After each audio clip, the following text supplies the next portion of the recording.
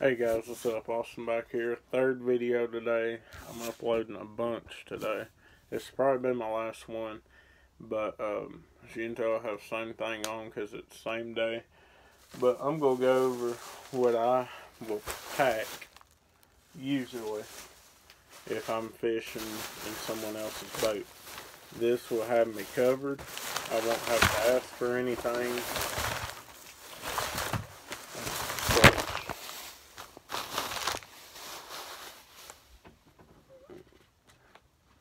This will be a bit of a long video, 20-30 minutes, so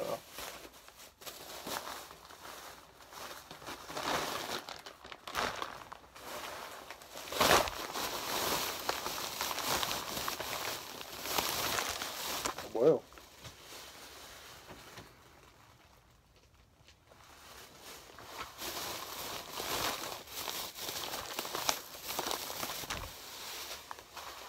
Also, a lot of this stuff I'll take to a pond, that way I have everything I need. So I'm just going to go through it all and separate the pond stuff from the lake stuff. A lot of that crosses over, but let's get into it. We got a mountain of baits, so stay tuned. What I take to a pond is something simple, very inexpensive, like $1.25 a pack for like 5 of them, and they are just a standard Senko. This is black and blue. I do have some green pumpkin in here, I do believe. So that's a good pond bait, is a Senko. Another good pond bait and a lake bait if it is the right time of year for the lake.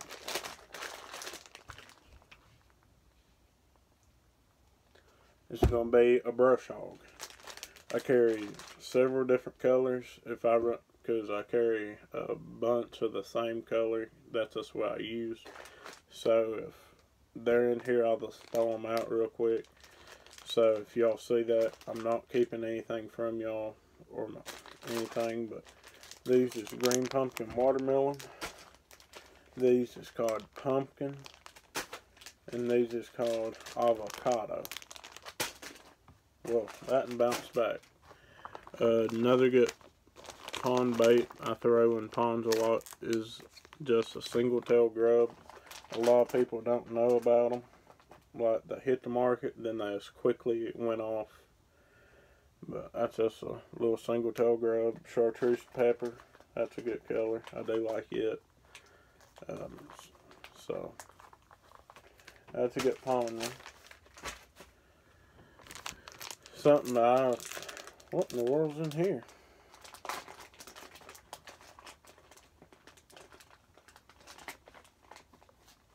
Now that is cool. I'm going to have to do that with all my frogs. I was fishing a pond, I remember it. I was fishing a pond by myself, and I was needing a frog and a worm. Well, I forgot I only had 2 rods. So I was using a wacky rig and a Texas rig, and I was needing a frog too, maybe. So I threw that frog in there with my red seed worms, and look what it done to the tails, the skirt. That is awesome. So I'm definitely going to be doing that. But these is called cherry seed. I'll throw these in a pond. I throw the bigger Strike King. I think they are called a red something. So if I run across it, I'll let y'all know. It's in the building, I do know that. Red seed. It's a 6.5 worm. 6.5 inch worm. I use that on Shaky Head. These is just a smaller. This is a Zoom Finesse. I use that in the pond, something downsized and such. I'll also use that in a lake if, see right there's pumpkin brush hogs. But I'll also use that in a lake if I need to downsize. So another good pond and lake bait is going to be the Buddy's Custom Baits. This is a chunk bait. This is called Rotten Avocado. it's like a motor oil color. And then this is just a PB&J. The reason why I say it's a good pond and a lake bait is strictly because it's so small. It's 2 1/4 inch. You can throw that on a Ned rig. You can throw that on the back of a finesse jig. And it's just great. So, just a little bitty crawl. So, I do like that.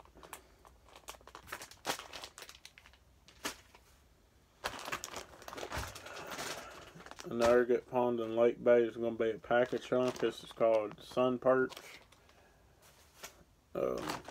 Something I've never used. I bought because I figured it'd be a good fall and early winter bait. It's called Green Pumpkin Orange. It's by Z-Man. It's also an elastic turd. Y'all have watched my videos before. Y'all have heard me talk about the turd, the Ned rig a lot. And I stress Z-Man baits because look how straight that is. And look, you pull it a country mile, and I'm actually going to let it go. Salt goes everywhere, and it goes right back to original size. I ain't found a turd to do that yet, so if y'all know of one, let me know. I know Robo makes one, but it don't stretch and go back. I know Guggen makes a Rattling Ned. I got some of them somewhere here. But they don't stretch and go back. So, something I ain't tried is going to be a Strike King Cutter Worm. I figured I could throw that on a little Ned rig. But I've not tried it. I keep forgetting about it. Those is in Green Pumpkin. So, according to how long it takes me to go through all this, I may go back and go over times the years of some of the baits, not all of them, because that'd be an hour. But times a year to throw the baits and stuff, especially the pond and the lake baits. So, I have a little swim bait rigged up. Throw that over to the side. But a great pond bait, year round. A lot of people don't throw them year round, but it's a super fluke. The reason why that is because you can fish it so many different ways. You can fish it on a Texas rig with a bullet weight. That's for your more winter time and such. You can throw it weightless in the summer, fall and the spring. It's white. I suggest white because you can use that to bed fish with too. It's also a good lake bait in the spring because some shads start coming up. You can throw out and in them and just jerk it, make it come on top of the water and die, come back and then die, and them bass just crush it. So here is a little Guggen bait Rattling Ned out of the pack. You can tell, you can hear that rattle. These do not stretch. But what's unique about these, they come with that little bitty rattle. It's just a little cavity in the back. It goes up maybe 1/2 inch, 3/4, and then it's in there. So, throw that over to the side. A good lake bait. I mean, they work in ponds too, but I just had more luck in the lake with them. Is a Dominky. I'm not going to go over how I use it, because that's just one of my little secrets there. Actually, yeah, I will. I get the smallest VMC moon eye head you can get. I get 4-pound line and a 7-foot rod, and I work it fast. So if you want to figure that out, fast, I'm not talking about reeling, I'm talking about like this. And watch the action of the bait. So, or you can find them on your graph and drop down to them. So, that's a good lake bait.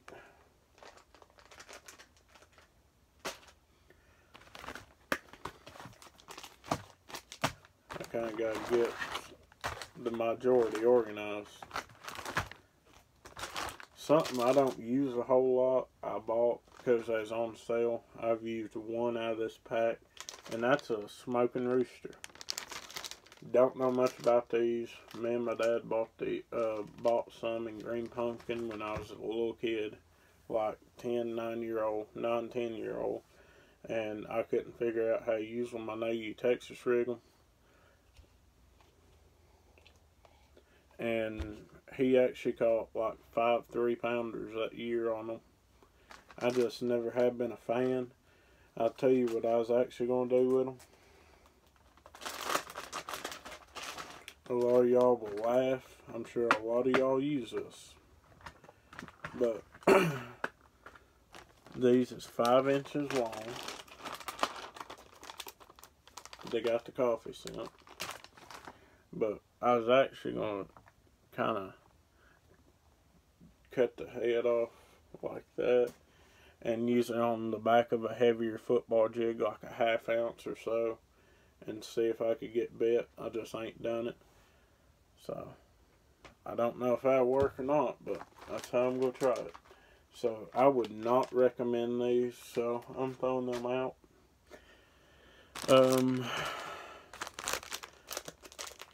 This is a color that is discontinued, so it wouldn't make sense to show you all that, because you can't get it no more. Get lake and a pond bait. This here is called Bourbon Blaze. It's a Z-Crawl. I throw that on my Tennessee Orange jig and Orange Crush jig. It's the same exact color, but different names. So I throw that. That is a great pond and lake bait too. A bait that I haven't tried, I think I got at a yard sale, is going to be the 3.5 Cabin Creek Express Crawl. This is in black and red glitter. So, those are thanks for it. No, the 3.5. I literally said 3.5. I read off the pack. But you can throw out on the back of a jig. You can Texas rig that. You can shaky head that. I'm sure you could cut it down. I'll show you. I'm sure you could cut it down and make a Ned bait out of it. It don't really need to be cut down. But if you want to, you can cut it down to about right there. You can tell you still got your appendages and stuff on the lighter head. I'd throw that. I'm not sure of the action, so stuff that I don't use I'm not going to recommend, because I'm not going to have y'all out there buying a bunch of stuff that I don't know nothing about. So that's in the recommend pile. I mean non-recommend pile. Something I throw on my Cumberland Crawl and Oops jigs is going to be the Watermelon Seed. It's an Ultra Vibe Speed Crawl by Zoom. I got 2 packs of them because I throw them quite often. That's a good lake and a pond bait. One of the best baits out of this entire thing. If I had to pick 3, it'd be a swim bait, a turd, and this right here. This is a Finesse Worm and Green Pumpkin by Zoom. If you ain't got that in your box, go get you some. You will not be disappointed. You can shaky head it, you can cut it down, make 2 Ned baits out of it, and I've done all this. You can Texas rig, Ned rig, shaky head, wacky rig it, Nico rig it, and if you cut it down enough, you could even drop shot it. It is a great versatile bait. So that is an all-purpose. This here is just a little bag came up with. I have a bunch of random baits in here. These here I throw in ponds. These is a storm bluegills. So I throw that in a pond. But I also got some lake stuff in here. I don't know why I got a floater in here, because I rarely bluegill fish. But stuff I'd recommend right here. You can get them at Saddlebrook Outdoors. You can get them at Dog Patch. And that's going to be one of these knockers. I know a lot of people say, well, it ain't a bait, it has no action, I'm not giving $6 for it. Well, this little $6 deal may save you $100. I know it saved me more than $100. You can lose these, so I suggest buying multiple. I keep 2 to 3 right there. I have 3. If y'all want, I can do a video on those, like how to put them on your rod, get them to slide down. If it don't knock it down on the slide, how to get it jump back up your line and go back down. But that's that. I always keep them with my lake stuff, because in ponds it don't really work, because you kind of have to be right over it. That way it has that direct straight impact. Something I keep in my lake thing is a pair of snips there. And here is something that I don't go over much, but everybody uses it, is Spike It Dip and Glow. I keep orange and chartreuse. I do orange on my crawls, get them look more realistic. So that is in the lake stuff. Alright, we're pushing 16 minutes. Hurry up, Austin. Don't keep them. Another elastic turd.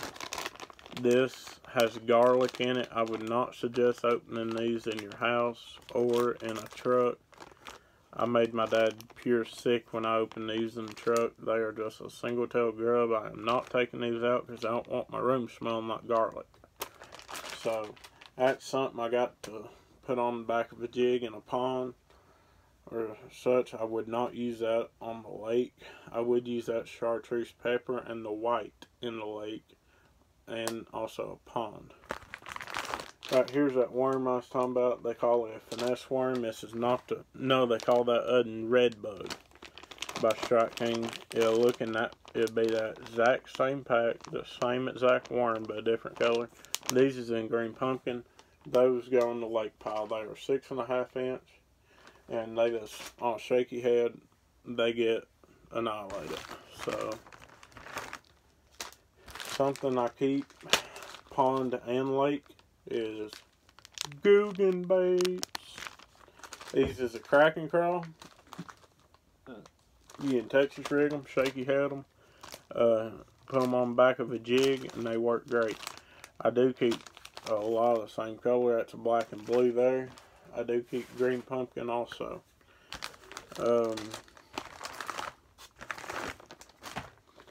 Yoga pants turds, lake and a pond. I mean, turds work anywhere. That is copper truce. Nope, that's hot snakes. My bad. That is hot snakes. Here's copper truce, and it's empty because me and my pastor went to Woods Creek, and that saved me. More Bourbon Blaze Z crawls, green pumpkin chunks to throw on the back of a jig, and I actually have put that on a Ned head and caught fish in a pond. This here is called PB&J. This is a Rage Crawl by Strike King. You can shaky head it, Texas rig it, put it on the back of a jig. Most of your bigger crawls, like 4 and 5 inch, you can do all that with. So I do keep them on hand at all times. This is June bug. This is a finesse worm by Zoom. I do suggest getting both green pumpkin and June bug or a black and blue. So, let's see. Now we're getting into some stuff here. Now, this here, I do not suggest. I do not suggest. I repeat it myself where I know it because I was trying to emphasize it. So, I do not suggest, third time, getting them right there. These is the Rage Chunk by Strike King. It's a Rage Tail. Only thing you can do with that is put on the back of a Ned head or on a jig.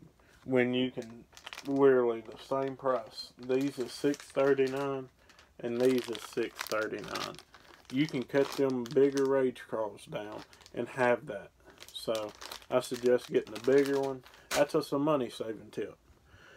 So we got more super chunks, more PB&J Rage Crawls,